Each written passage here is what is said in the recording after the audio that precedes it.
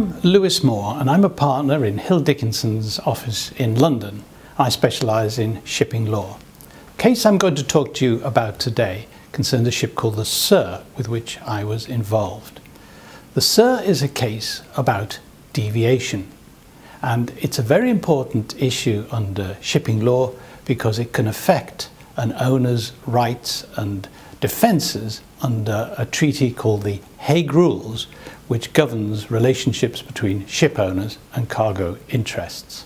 And under the Hague Rules, cargo claims have to be brought within 12 months, otherwise they are time barred and cannot be pursued. What happened with the Sur was that when it arrived at her discharge port in Jordan, there were problems with the specification of the cargo.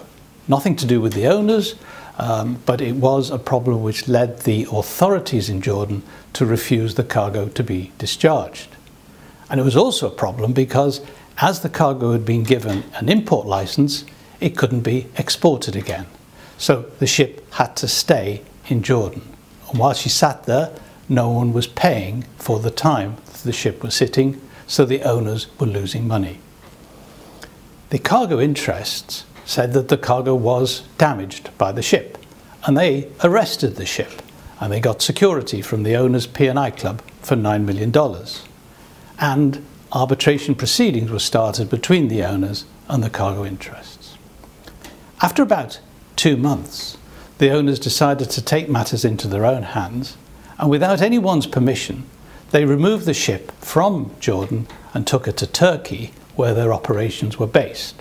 And the Turkish court gave the owners permission to discharge the cargo, to sell the cargo, and to take the sale proceeds to cover their expenses while they were sitting in Jordan. This did not make the cargo interests very happy. However, they did not pursue the arbitration. And after 4 years, a decision was taken to apply to the arbitrators to have the claim struck out for want of prosecution.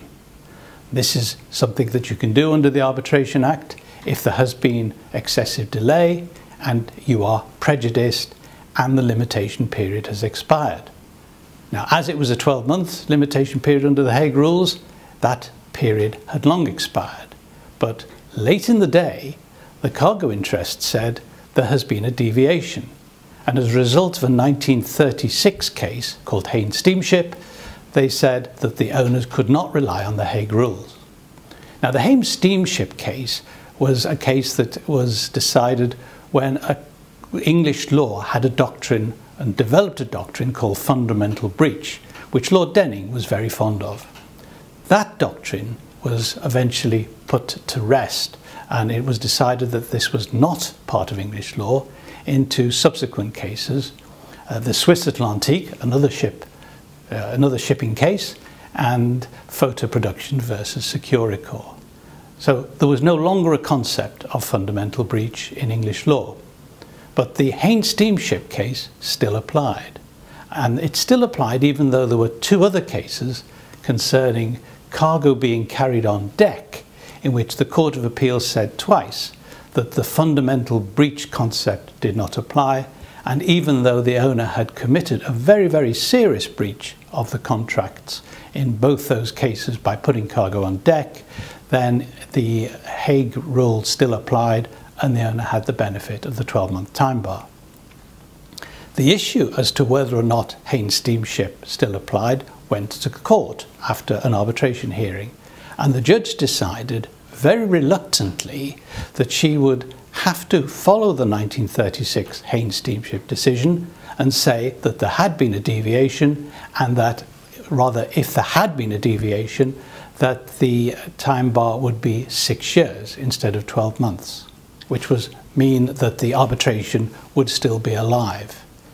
She said this very reluctantly. She did not think that this was the right decision, and she was so sure of that she was prepared to allow us, my clients, to go to the Supreme Court and leapfrog the Court of Appeal. However, the matter went back to the arbitrators and they were able to deal with the whole thing without the parties having to go back to court. I can't tell you what happened in the arbitration because it is, of course, confidential. So we're left with the problem that if there is a deviation, a cargo claim may only have a 6-year limitation period, which makes it difficult for ship owners to close their books. And I can't say whether or not you can actually have a deviation when you've arrived at your discharge port. But if you've got a case that you require an answer to these questions, I'll be very happy to help you resolve it. Thank you.